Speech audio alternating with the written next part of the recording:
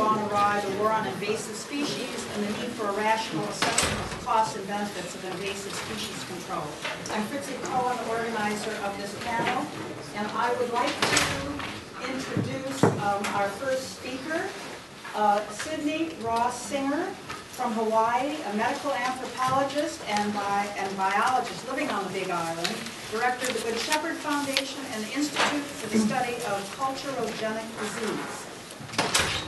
Thank you. Sydney. Thank you. Aloha, everybody. I am hooked up. I'm hooked up. And I also came with my toy, which I'll explain in a little while why I have this.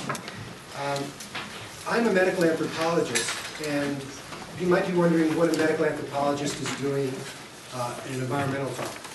Well, I'm from New York City originally, if you can't tell by my accent, and I feel really blessed to be able to move to Hawaii, where you can grow your own food and be part of a tropical paradise.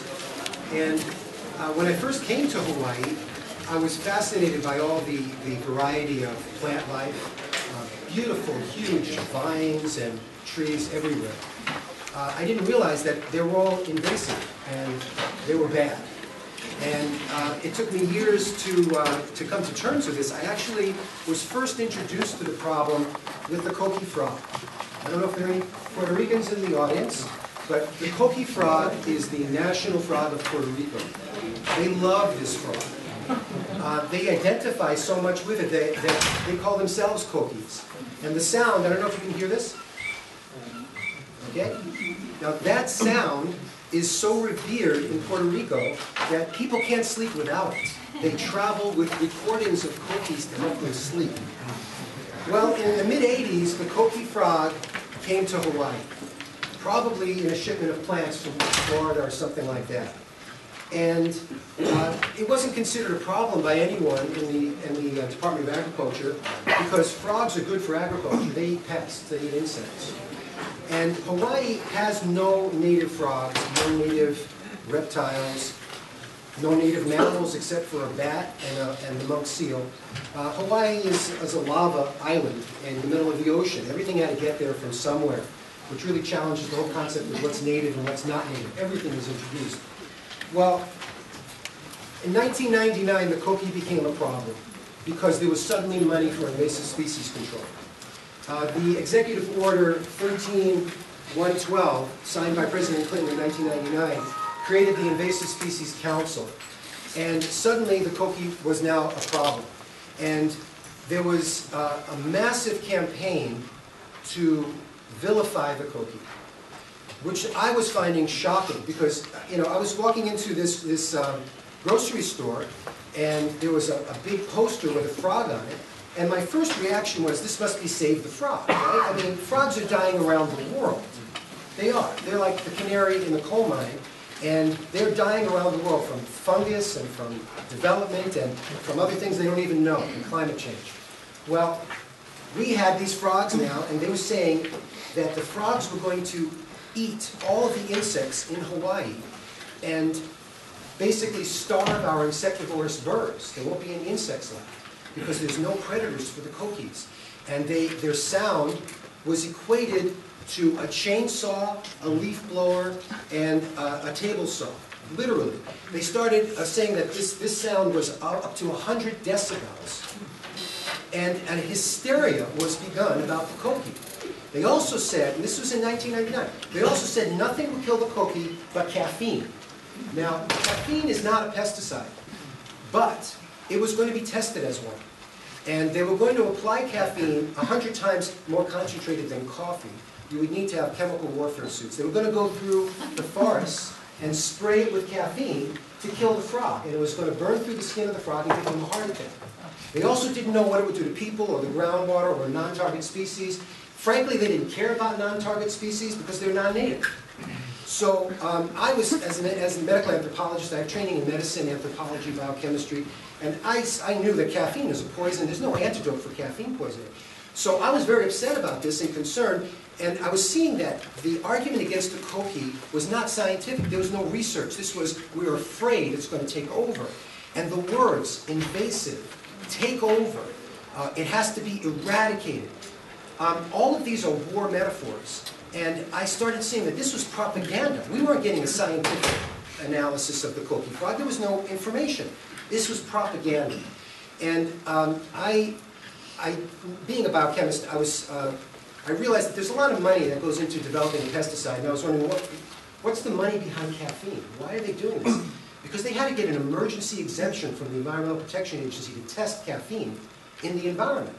And they were going to let people and animals and everything back in after 24 hours of spraying. There'd still be residue. They didn't know what was going to go on. Well, I Googled genetically engineered caffeine, because that's what you do these days. Everything is genetically engineered. And lo and behold, University of Hawaii has a patent on the caffeine gene. Okay? They were able to extract the gene of caffeine from coffee, put it, and you can then take that and put it into bacteria and basically grow caffeine in the lab. And the university owned the patent. It was obtained in 1999. Coincidentally, the same year that they said this was a pest and that they said nothing would kill them but caffeine. So obviously there was a big conflict of interest here. And I started to be aware that invasion biology is a real threat to the environment. And here you were having a species that was being vilified. Now, I love animals. And to see a frog being considered, the newspapers weekly would say that this was a shrill shriek. Literally, those are the words. This is a shrill shriek that will keep you awake at night, drive away tourists, and even cause hearing loss.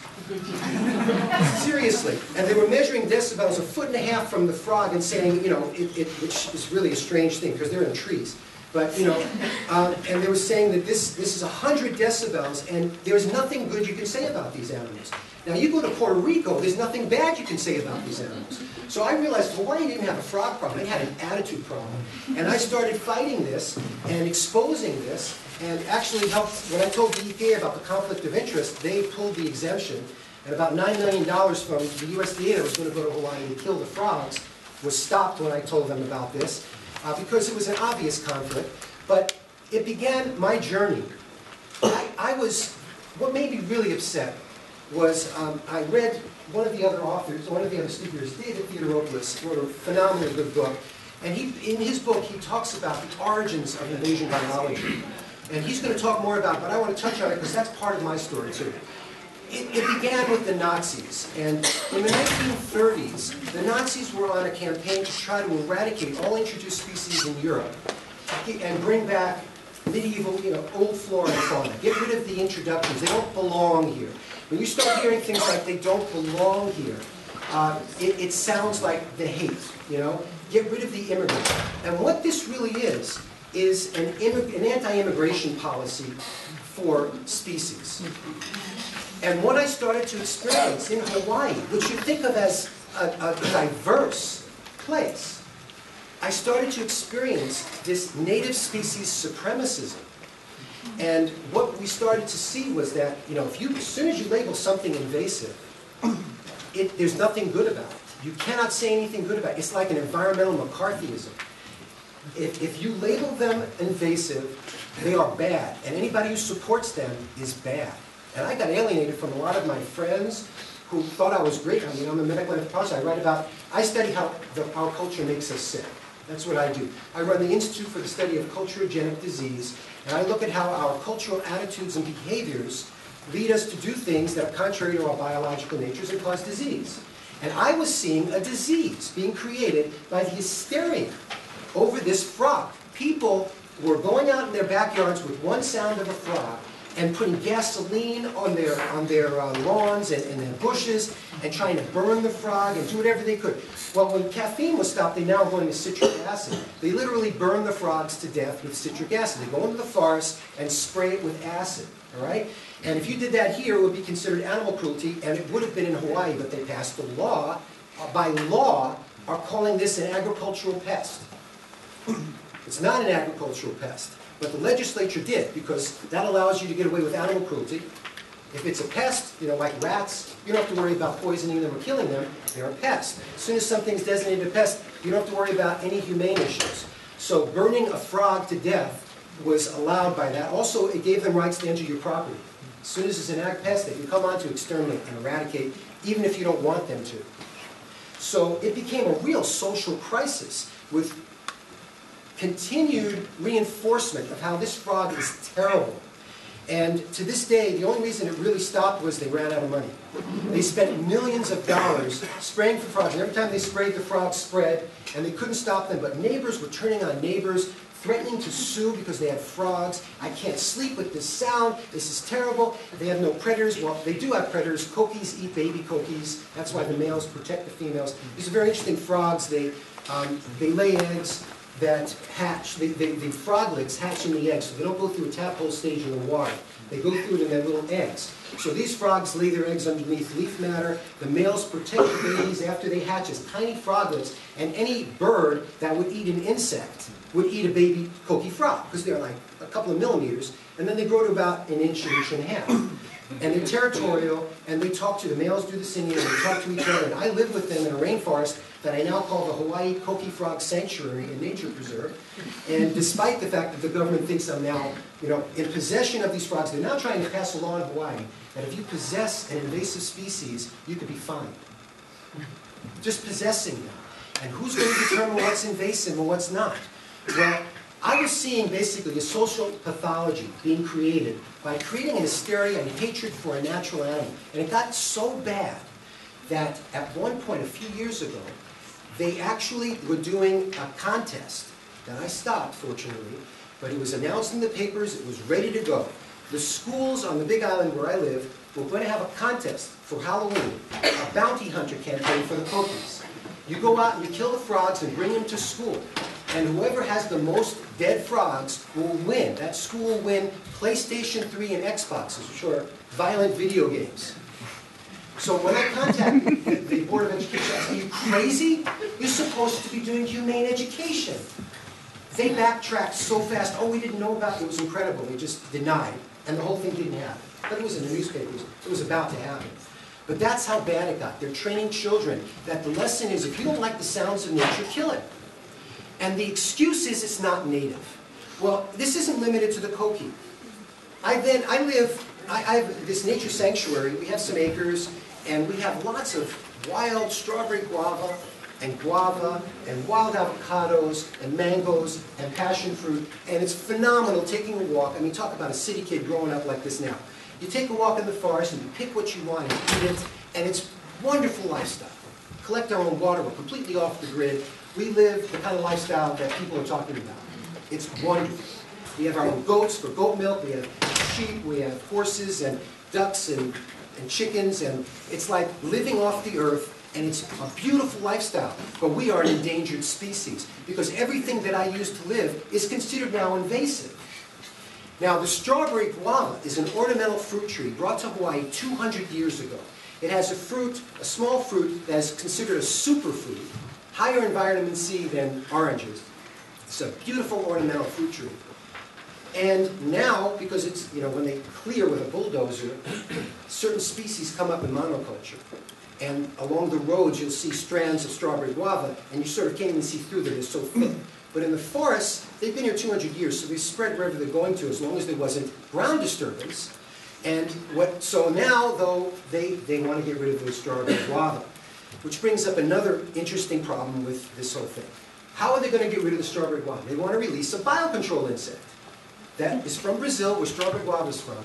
This is a scale insect, and it's going to gall the leaves of the strawberry guava and cause the guava to get sick. All the leaves will have bubbles on it, galls. The leaves, it'll defoliate the tree, they won't be able to produce fruit, and won't be able to spread. That was the theory. The problem is, I have thousands of these trees on my property. People all over Hawaii have these trees. We love these trees. But they don't want them in the forest. So the forest managers, oh wow, time flies.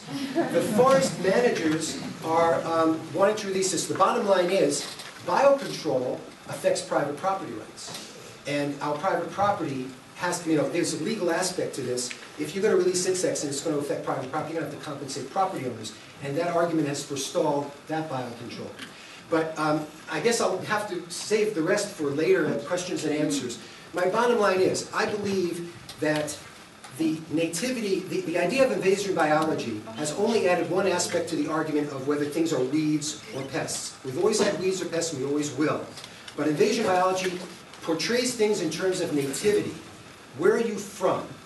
If we think of this in human terms, this is basically an anti-immigration policy. It's a xenophobia. And implied to biology, it's a bioxenophobia. And it's causing environmental destruction because these species have become naturalized, they're part of the environment, and if we attack them because they weren't here 400 years ago, then we're going to be destroying the environment. And one last point, with climate change, everything is changing. Preservation is basically, has to be reconfigured because the conditions from 400 years ago when these native species existed are changing. So we can't go back, we have to go forward, and these introduced species are the future. And if we kill the future species, then we're going to have sick environments. So I'll continue this.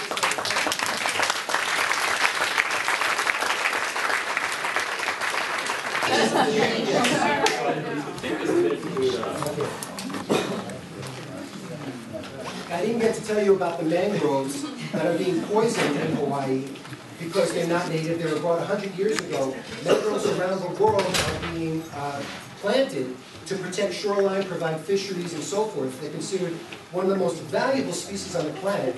Now in Hawaii, they're poisoning them and leaving them poisoned dead along the shoreline because they don't belong, they're not native.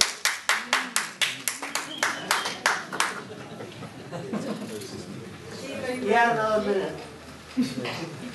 Okay, our next speaker is David Theodoropoulos, who is a bold visionary on this issue, and basically the author of Invasion Biology, a critique of a pseudoscience, and it's the first comprehensive refutation of invasion biology. And if any of you are wondering how this has been greeted by the environmental world and others, it's been a very, very difficult road because this is not a subject that is easy to discuss because a lot of people really just stop the discussion, and David has kept it going on. Okay, thank you. I'm probably going to have to really rush this. Okay. Sid basically covered the language. Okay, if you take home just one word from this talk, remember Monsanto. Every time you hear the term invasive species, think Monsanto. Okay, to be a science, a field must be objective, verifiable, repeatable, and predictive. Objective definition of terms is essential in science, and invasion biology stands or falls on the definition of the concept of native. Now, no biologist can identify what species is native to an area without prior knowledge. There are no measurable criteria, no observable characteristics that can distinguish native from non-native. Native and non-native are illusions. Bison, bear, and deer are immigrants from Eurasia. Mammoths were present here until only 7,500 years ago. Ginkgo fossils are found in Oregon. Tree of Heaven was here in the Tertiary, and now that it's come home, it's being killed as an invader. Change and movement are natural.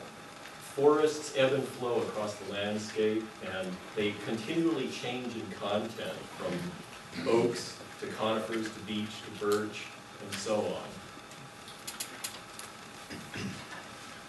The jaguar formerly ranged north to the edge of the Arctic tundra in North America. Lions lived in an ice-free desert in northern Alaska during the last ice age and were present throughout North America. Horses, the horse family evolved here in North America, radiated to other continents, became extinct here, it came home, and now it's being killed as an invader. Harm is another concept that is redefined at will in invasion biology. That's how you can tell invasion biology is a pseudoscience. No matter what the species, no matter what the effects, they are called harmful.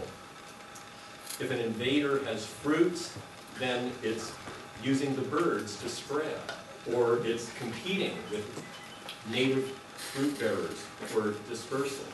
If it has no fruits, then it's harmful because it's useless to wildlife. An African American once said, "If I stand, I am loitering. If I walk, I am prowling. If I run, I am fleeing." Same mentality in invasion biology. It's also based on these discredited ecological concepts like the balance of nature. Natural biota are not co-evolved, balanced systems, but are accustomed to accepting and integrating new species. If you look at paleontology, you'll see that's true.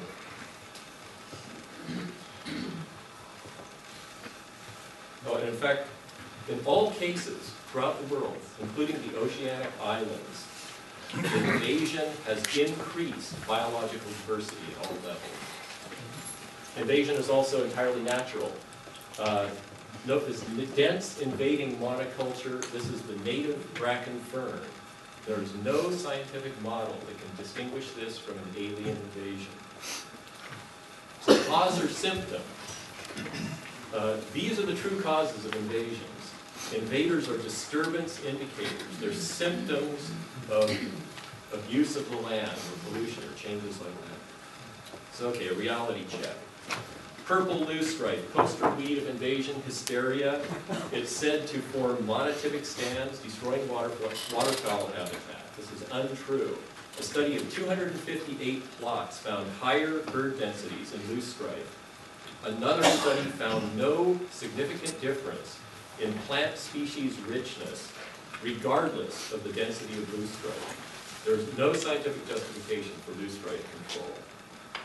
Salt cedar is called an ecological disaster, one of the nation's worst weeds, said to crowd out natives and destroy river ecosystems. Yet, plant diversity is actually greater in salt cedar stands than in native cottonwood, and bird and insect species richness and density is equal to native vegetation. In fact, 90% of the endangered willow flycatcher nests in salt cedar. There is no evidence that it harms river ecosystems. Eucalyptus is said to invade and destroy ecosystems, killing plants and birds. Note these dense native shrubs at the base of this eucalyptus. Studies found 47 species of native birds using the tree in California, and the understory includes 36 plant species. These photographs were taken at the base of the eucalyptus trunk. Compare this to the complete suppression of understory by this invader, the California redwood, which invaded California from the north during the tertiary. Monarch stands are the preferred sites for, eucalyptus stands are the preferred sites for overwintering monarch congregations, and this clear cut is what the nativists are doing to our groves in California. Yellow star thistle is said to be of no use to wildlife. This bumblebee doesn't agree. This camouflage hunting spider, skipper, a butterfly. These are a couple of species of wild bees. Okay, note the sharp ecotone at the barbed wire fence in the 1999 photograph. Dense star thistle on this side. Barbed wire cannot stop thistle seed. This proves that the thistle is a symptom of past land use. Note that 10 years later, the star thistle has receded, native shrubs have increased. This is entirely without any management at all. Hydrilla is called Florida's most aggressive alien plant species, yet it supports the highest bird species diversity in Florida and the highest fish density and biomass, with 6 times the density and 5 times the biomass as the native Potamogeton. There's other causes of invasion. Invasion has claimed that invasive species cause Australian mammal extinctions, yet these occurred only after the genocidal displacement of the Aboriginal peoples and the consequent loss of their traditional land management practices. In the Southwest, bird diversity dropped after Indian farmers were forced from the land to create protected parks. Amazonian Indians increased rainforest species diversity, and traditional Swiss grazing practices increased alpine meadow biodiversity. In Africa, traditional peoples have maintained the planet's greatest remaining megafauna. We can be good citizens of the planet. We can live on this planet, and everything we do is not harmful. Invaders are commonly beneficial. The zebra mussel cleared polluted water in Lake Erie and increased the catch of native yellow perch fivefold in abandoned Amazonian grazing land. And invasive solanum aids the regeneration of native forests. Fire ants destroy agricultural pests, improve soils, and do not harm native ants and birds. Gorse protects endangered species in New Zealand and speeds native forest regeneration. All of these beneficial effects are carefully ignored by invasionists who are promoting a crisis. Invasionists are increasingly extremist. Native plants are killed just miles outside their historic range. National park policy states that if mountain goats spread into Yellowstone from introduced northern populations, they'll be killed as invaders. But if the same species spreads into the park from the west, they'll be welcomed because they are from natural populations. Even endangered species are exterminated where they have naturalized outside their ranges. The Monterey cypress. The two small stippled areas, number 4 and down there, those are the world's only original stands of Monterey cypress. Just a few hundred acres. Yet this endangered species is destroyed as an invader in South Africa, New Zealand, and even in California, just 50 miles from these stands. These invading populations are in fact the best case scenario of endangered species conservation, the establishment of self-sustaining wild populations in safe new habits, and should be protected, not destroyed. Australian invasionists have created a genetically engineered plague that sterilizes rabbits and a 100% fatal mouse pox. After they published their methods, they realized that their very methods could be used to create a doomsday plague from human smallpox. So invasion biology is going to the very ends of mass death. So now we come to the big, scary N word that Sid touched on. Invasion biology originated as an organized movement in Nazi Germany, and it is currently being used by the racist National Vanguard to justify their spurious views. This is Adolf Hitler shaking hands with Alvin Seifert, the man who was charged with cleansing the German Reich of non-native plants. 40 years ago, the threats to nature were pollution, pesticides, poisons, bulldozers, and chainsaws. Now we are told that the greatest threats to nature are wild plants and animals. And the cure, poisons, bulldozers, and chainsaws. Now ask yourself, who does this serve? Monsanto. Follow the money. Invasion biology is deeply corrupted by the herbicide and regulatory industries. Anti-invader publications that call plants pollution and chemicals the cure are supported by herbicide manufacturers. The exotic pest plant councils are herbicide industry front groups. Monsanto employee Melroy Jackson was a founding board member of Cal EPSI and was on the National Invasive Species Advisory Committee. His job at Monsanto, developing new markets for herbicides. Monsanto booth at a Cal EPSI meeting. Now, how can we tolerate this corruption of environmentalism by industry? Monsanto brought us PCBs, Agent Orange, Roundup, bovine growth hormone, patented plants, genetically engineered crops and foods forced on farmers and consumers, and harassment of family farms. So when Monsanto tells you they want to help nature by extending herbicide use into parks and wildlands, do you believe them? No. Okay, most control programs are futile and are expensive giveaways to pesticide manufacturers. The Murex fire ant spraying program wasted hundreds of millions of dollars with zero success and actually killed native ants, allowing the fire ant to spread. Over $1 billion was wasted spraying DDT against the tiger mosquito with zero success, and massive spraying against the gypsy moth only exterminated native butterflies. If your aim is to poison the land and water, wreak havoc in ecosystems, and funnel billions into corporate coffers, yes, these programs were successful.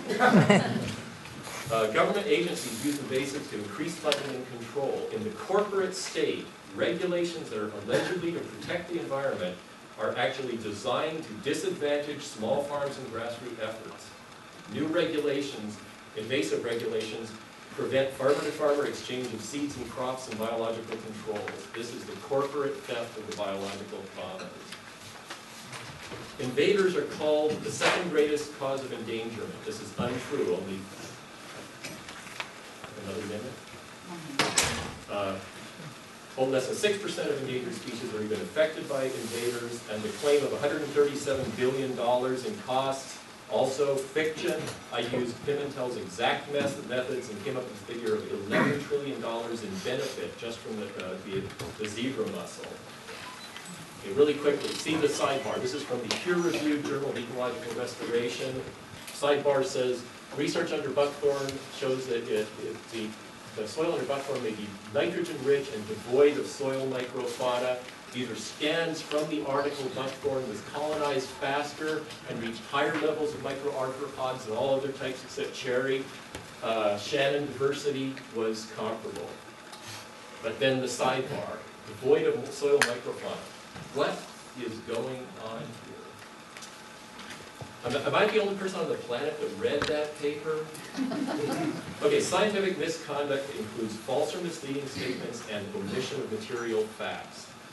A fact is considered material if others would alter their conduct in reliance upon it.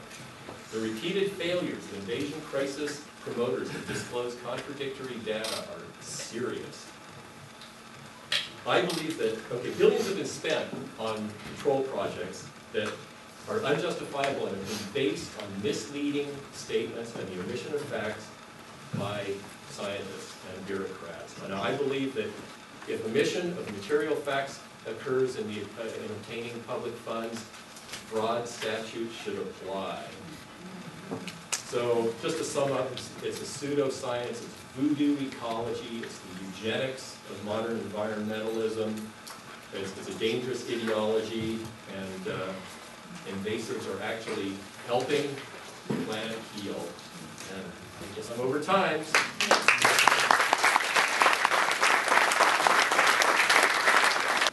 And as I said, they're equally worried about that.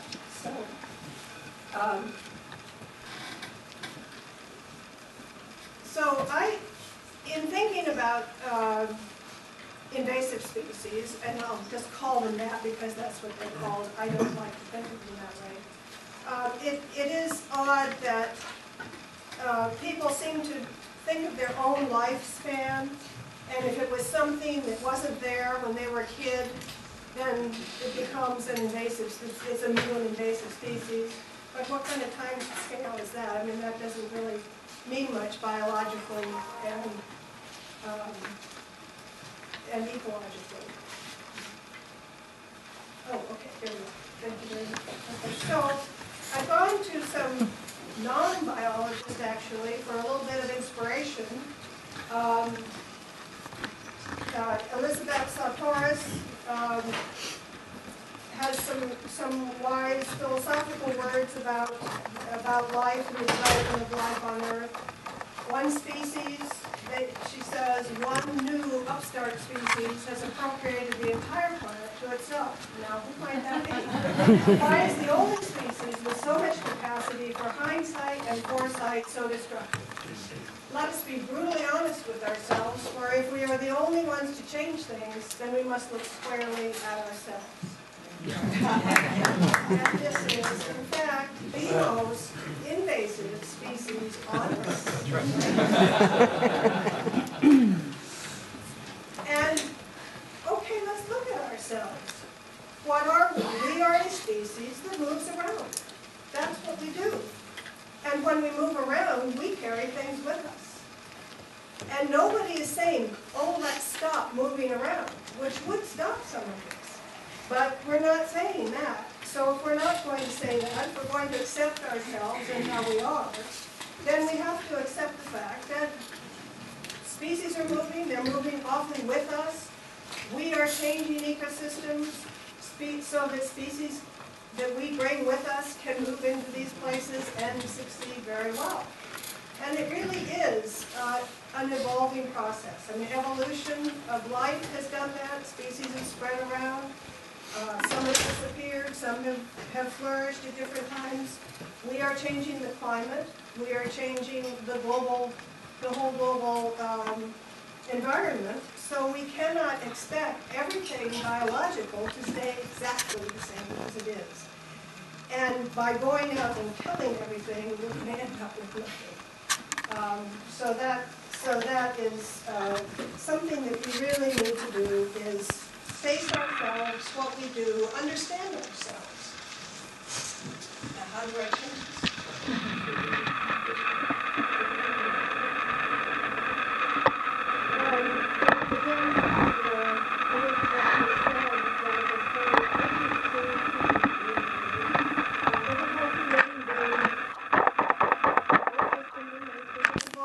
Survival-oriented behavior. They want to live.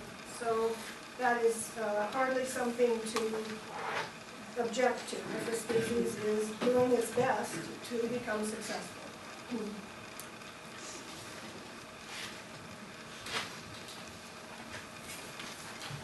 I have to say that I actually also am guilty of wanting to get rid of some of these invasive species. You may have heard about our stink bug invasion on the East Coast.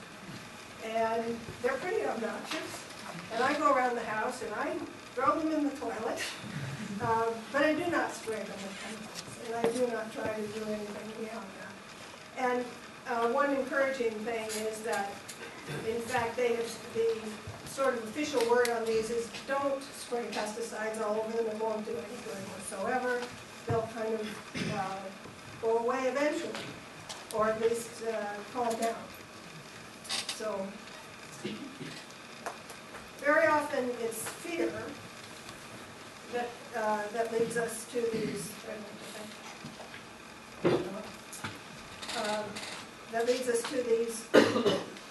conclusions that we need to get rid of things, and we've decided to make ourselves the judges of what species are worthy and what species are not, because as was pointed out, very often we're putting species in that we want, such as the oysters on the West Coast, and those are fine. Those invasions are perfectly fine.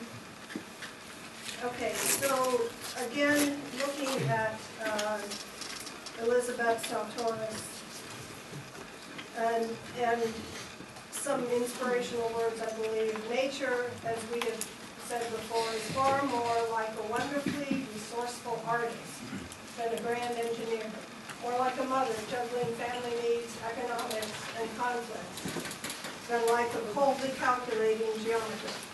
In the improvised dance of nature toward order and balance, complexity unfolds, becomes chaotic or fragmented, is reorganized to new unity, then permits new complexity to unfold, new disorder to arise.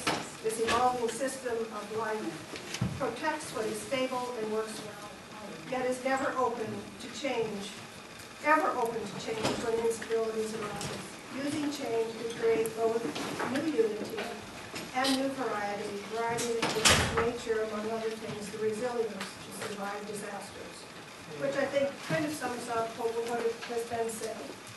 You have change going on, new things happen, and it's a dance of nature, and hopefully we just allow it to become something beautiful rather than killing everything and making it something ugly. And very often change itself will create that fear, and that's why so many people are often sucked in by this line that we must fight what's happening, the changes that are happening.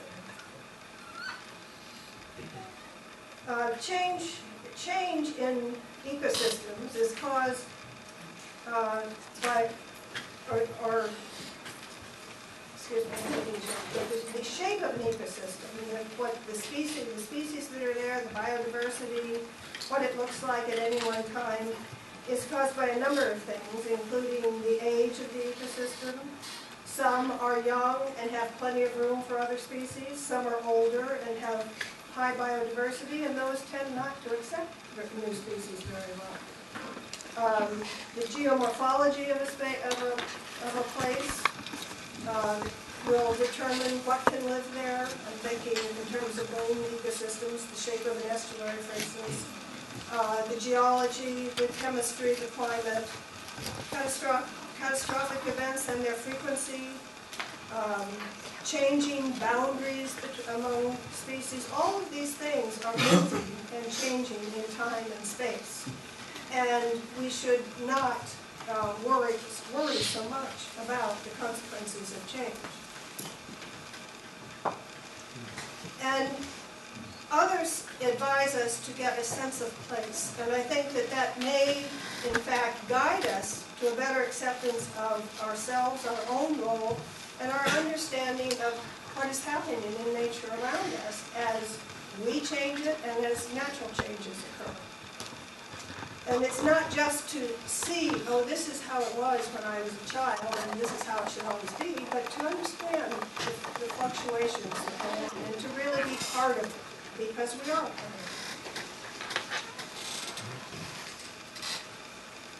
Terry Tempest Williams tells us that beauty is not optional, but is a strategy for survival. And she goes on to suggest that fragments of things can be put together in very beautiful ways. And when an ecosystem changes, it may become fragmented, but it may come back, it should ultimately come back together into a beautiful structure that may be different than it was before.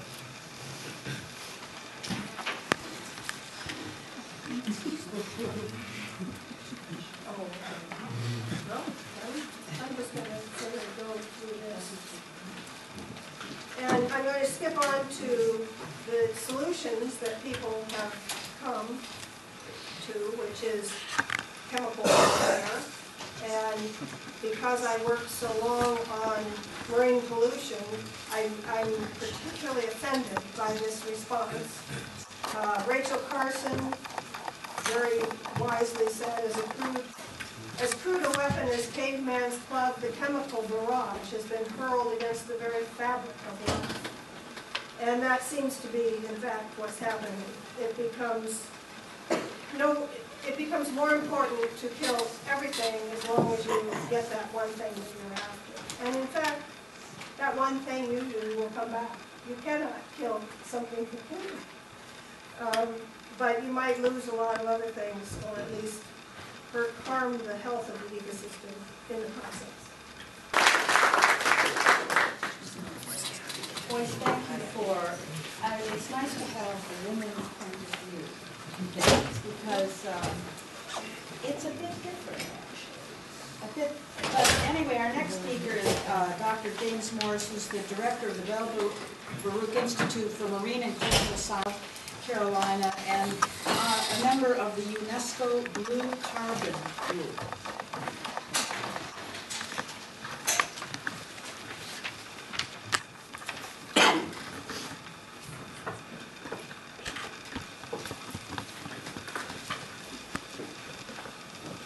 Okay, thank you. It's very nice to be here.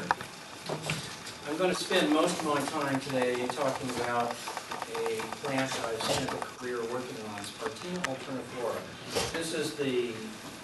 This is what an East Coast salt marsh looks like, and this is Spartina alterniflora. This plant is treasured on the East Coast, and there are laws protecting this kind of habitat. Now on the West Coast, there's a war going on against this species, and it's always been, I've always been curious. How is it that on the East Coast this plant is so valuable, and on the West Coast it's regarded as a dangerous alien invader? I want to go on record as saying that I think it is good policy to prevent invasions. There are plenty of examples of troublesome and even harmful invasive species. We teach this in classes. That said, once an invasion occurs, you have to use the best science, you have to use some common sense, and you have to do a cost-benefit analysis to determine whether the cost of control is worth it or not. Some invasive species are actually beneficial. This is one of them. So you have to look at the environmental costs of control and the economic costs and benefits. There are both. Now, as earlier speakers have said, many invasive species are not nearly as problematic as they're made out to be. David talked about the purple loosestrife here. This has been the poster child of invasive species in wetlands all across North America, and yet there's really no evidence that this plant has actually caused any real problems. Evidence is mounting that introductions are often benign or even beneficial. This prickly pear, which invades Mediterranean ecosystems, benefits native plants by attracting pollinators. And you can find a lot of evidence like this now of benefits. Rarely is any single species all bad or all good. You can in any invasive species, you can find benefits, and you can probably find problems too. You have to weigh this very carefully against the cost of control. Take the case of this Spartina alterniflora, this salt marsh grass that I've worked on. Paradoxically, this is estimated to provide high-value ecosystem services on the East Coast, but on the West Coast it's regarded as a pest. Now, interestingly, I should add that the Spartina on the West Coast was introduced around the turn of the century by oyster fishermen who were trying to introduce the East Coast oyster to the West Coast. And they shipped the oysters out here packed in crates in Spartina grass. Well, the East Coast oyster didn't do well here, so they went and found oysters from Asia, the japonica. So now that's what you have in your estuaries here now. You have the Pacific oyster, which is part of the problem, I think. I think a lot of the pressure for eliminating the Spartina is actually coming from the oyster industry, but that's another story. This Spartina, you can actually, it's fashionable now to try and put an economic value on different kinds of ecosystems, ecosystem services. And this particular plant in salt marshes provides some protection from storms. The grasses knock down the amplitudes of storm surges as they come ashore, protecting infrastructure. They act like wastewater treatment plants. They're fantastic at removing nutrients from water and sediments. And so they perform the function of a tertiary treatment plant. They are a refugia and habitat for fish and shrimp. They produce food for marine resources. They produce raw materials, and they are areas that are valued for recreation. All of these benefits you can put a dollar figure on, and it's been estimated that these ecosystems have a value of about $14,000 per hectare, or nearly $6,000 per acre. Now, once carbon cap and trade kicks in, the value of these systems really goes up because they also sequester a lot of carbon. They take up CO2 from the atmosphere and they bury it in the soil. That's worth about $18,000 an acre. So these are pretty valuable ecosystems.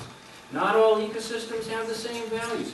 Eelgrass ecosystems have very high values. This is a table here of different economic values of different systems. Salt marshes, 4,300.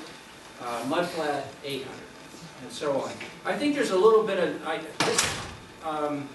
this is one aspect of valuing ecosystems that troubles me a little bit, because this gets us into the area of, well, my ecosystem is more valuable than your ecosystem. And I don't think that's a very healthy place to go, but nevertheless. So the agencies here in California have decided to get rid of this plant, and there is a West Coast Governor's Action Plan that has some very interesting information in it. This is a map here on the left of where these invasions are established, and those are the different Spartina species there on the left. Anglica there is from Europe, Patens is from the East Coast, Densiflora is from South America, Alterniflora from the East Coast, and then there are a lot of hybrids. And so you can see how they're distributed. Now these figures here are from this action plan, and the figures are totally misleading, and I'd love to know who drew these things. The figure on the top shows a cross-section of what one of your marshes is supposed to look like. And this is high marsh vegetation here. This is the level of mean high water in your estuaries. Here's mean low water down here. And notice where the eelgrass is plotted in this figure. Somewhere around mean sea level or above. Eelgrass does not grow there. Eelgrass grows at a lower elevation. Now this is the bottom figure is an artist's rendition of what the marshes are going to look like after the evil invader. Spartina comes in, and you'll notice that the Spartina grasses now have taken over this entire zone right up to the edge of a sheer cliff that just drops off into deep water, like there's a canyon there, and there is no eelgrass. The Spartina has completely eliminated the eelgrass, and that is total fiction. That is not what's going to happen. First of all, Spartina and eelgrass do not share the same habitat. This is the figure on the left. This is data from a friend of mine who's out here, Ribzik, and this is the distribution of the eelgrass as a function of the elevation relative to mean sea level. So here's mean sea level here, and this is the eelgrass growing at an elevation below mean sea level and peaking somewhere around mean low water. So this is a really deep. This is a plant that goes, pretty far down in the intertidal zone. Here's Spartina over here, or Spartina. Here's mean sea level here, and this is mean high water is up here somewhere. So Spartina is grows in the upper half of the intertidal zone, not the lower half. So first of all, that's a big fiction that the Spartina is going to eliminate the eelgrass. So here is my take on what's really going to look like. So this is the governor's figure of the way things are today, except that this does not grow here, sorry. And this is their after, that's not going to happen. What's probably going to happen is something closer to this. The Spartina is going to take over some of this mudflat area. There's still going to be plenty of eelgrass around.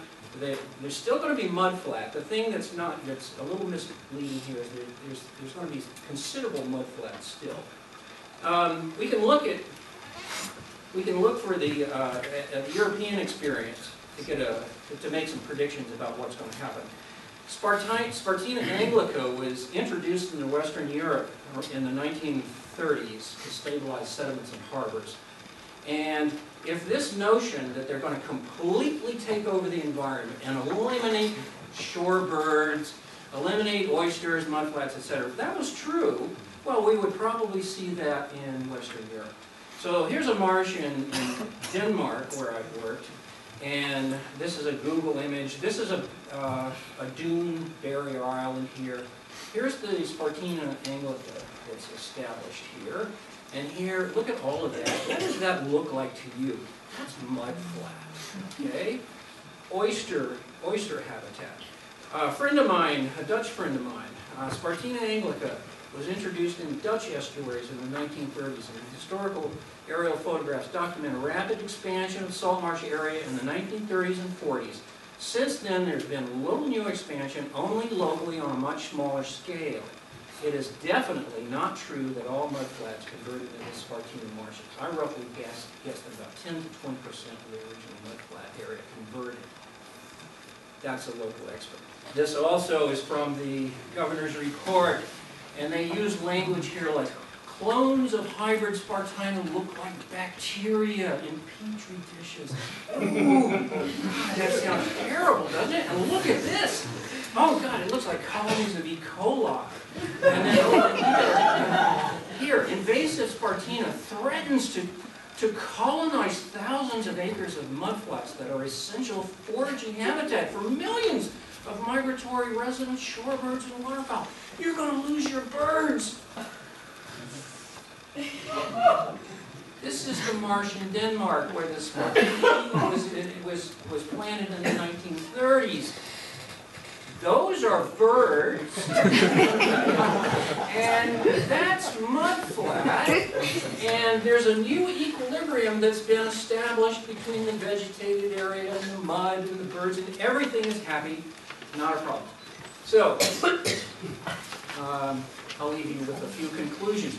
In general, it is a good policy to prevent the introduction of alien species into new habitats. I agree with that. There are convincing examples of invasives that have become harmful pests. You know, the problem is we don't know. We can't predict. When an invader comes in, you just can't predict. Is it going to be good or is it going to be bad? So, good policy. Try and keep them out. On the other hand, not all invasives are troublesome. Some are beneficial. And you have to weigh it on a case-by-case basis. Spartina, as a good example, will transform estuaries. Where it is introduced, it will transform estuaries, but there's no evidence of harmful impacts. To the contrary, this East Coast native provides high-value ecosystem services. It is good policy to weigh the costs of control against the benefits of control. And the costs of control here on the West Coast will include the spraying of herbicides, and they're using something called the Mazapir right now, in perpetuity, because you will never get rid of this plant. You will always be in a control mode trying to knock its populations down and kill it. And it seems to me that that's not a good idea. So I'll just leave it at that.